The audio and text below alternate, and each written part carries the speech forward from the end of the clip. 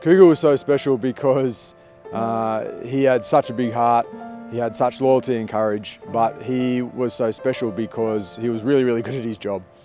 He had a lot of drive, a lot of determination, and the way he was trained and with his handler, it was just such a great team.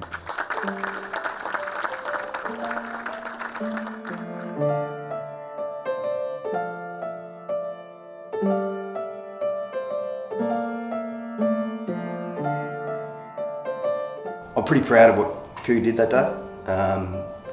Ultimately, it was up to him for what he did.